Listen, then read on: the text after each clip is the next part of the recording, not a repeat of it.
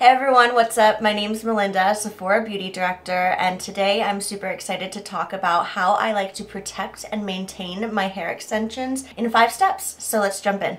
Before we get started, I just want to tell you that I have a braid-in type of extension, so there's no glue, there's no clamp, there's no tape. However, if you have other kinds of extensions, I know there's so many kinds out there, a lot of these tips are really relevant. Just make sure you're talking to your hairstylist or doing your own research to make sure it fits for you. Okay, first up, you have to protect your hair extensions. You have to protect your investment. So you always want to use a heat styling spray. If you're going to be using heat on your extensions, on your hair, no matter what, use a heat protection spray. I really like this one from Living Proof. It's kind of a tried and true. It's the Perfect Hair Day Heat Styling Spray, and it's really easy to use. Just gonna shake it up. I kept one rogue piece of straight hair for y'all in the back here so I can just finish my style and show you how to use this. So you're just gonna take this spray and spray about 8 to 10 inches away from root to tip. Once you do that, you can go straight in with your heat tool. I'm using the Amika High Tide Deep Waver tool on my hair today, which I really love. It's so easy to use because you literally just open and close. So, I'll show you real quick. This is just a tiny piece of hair, so I can move pretty quickly. But what's great about this is as I'm setting my hair into these waves, I don't have to worry about extra damage happening because I know that protectant is going to give me up to 450 degrees of protection. And my hair is just going to keep moisture better, it's going to be less damage, there's going to be less breakage. All of those good things will happen if you just protect your hair.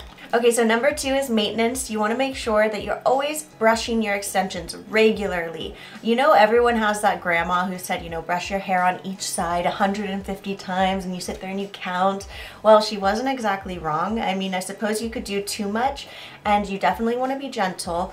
But you want to make sure that you're brushing regularly to avoid tangles or anything like that. I really like this brush from Briogeo. It's the Vegan Boar Bristle Hairbrush, and I love it because the bristles are a little bit more gentle.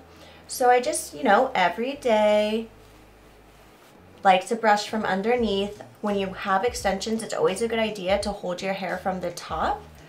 Make sure you're not pulling on where the extension is connected at the root of your hair, whether you have braid-ins, tape-ins, etc. So just gently brushing.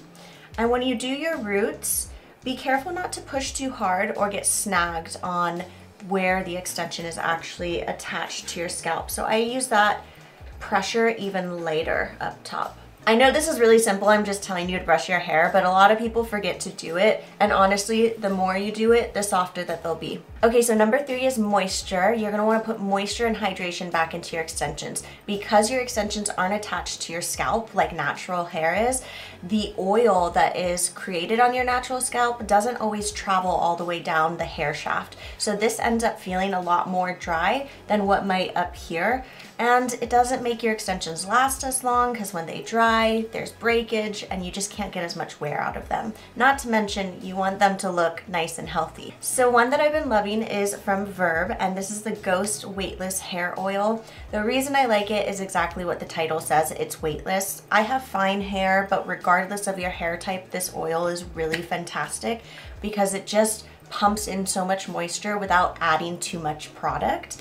So I'll just take like a pump or two and work it between my hands and really focus on my mid shafts to ends. That's where you're gonna feel the most dryness, especially the ends. It's just like your natural hair, and make sure you're coating all of your hair. It's not just for your extensions, it's for your hair too. It's going to add that moisture, add that hydration, and it won't weigh it down. And look at, I feel like it just gives it a nice little glossy shine too.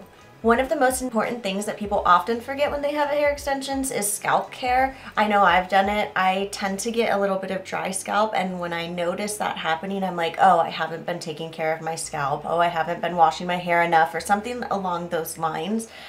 But it can be hard when you have extensions, you know, whether you have braid-ins, tape-ins, glue-ins, whatever kind of extension that you have going on, it's really easy to forget about your scalp. So I just want to reiterate how important that is. If your scalp health is off par, then your hair might not be growing, and if you are wearing hair extensions, chances are you want your hair to grow. So this one from Mizani is the Wonder Crown Scalp Foaming Pre-Cleanse. It's really simple to use. I love that it has like this little nozzle on top because it just makes it easy to get into your scalp, especially working around the extensions. Basically, you're just going to apply this to your scalp before you would go in to wash your hair. You'll apply it to your dry scalp, add some water, let it emulsify for a minute and sit for a minute. So 2 minutes total, and then you'll rinse it out, shampoo and condition as usual. It's just really gonna help break down all of that product buildup that you might have and make sure that you're keeping your scalp nice and happy. Okay, so number 5, last one, but equally as important. This is from Color Wow, their Color Security Shampoo and Conditioner. You have to clean your extensions. Some people think that when you have extensions, you don't really need to wash your hair as often. Total myth. You might not want to wash your hair quite as often as you usually do. I wash my hair maybe 1 to 2 times per week. But what's important to consider when washing and conditioning your hair is that the products that you're using are sulfate free, they're gentle, and they're adding enough moisture back into your hair. Moisture is key here again. So I really like this one from Color Wow. It's definitely great if you also dye your hair. I find that it's fantastic for protecting that color and it doesn't drain it quite as quickly as some other shampoos do. But like I said, first and foremost, just make sure you're protecting your extensions no matter what kind you have, and make sure you're using something sulfate free and very gentle. So the shampoo is kind of like a clear gel. You'll see as I kind of pop it out here. Just looks like that, and when you use it in the shower, it creates a really nice foam, and I always like a little bit of a foam when I'm washing. I also really love the formula of the conditioner. It is this really great creamy gel texture, and it's not too heavy and it's not too light, which I don't know about you, I'm a little bit picky about that with my conditioners. Something too heavy that feels like a mask because I have fine hair will weigh it down.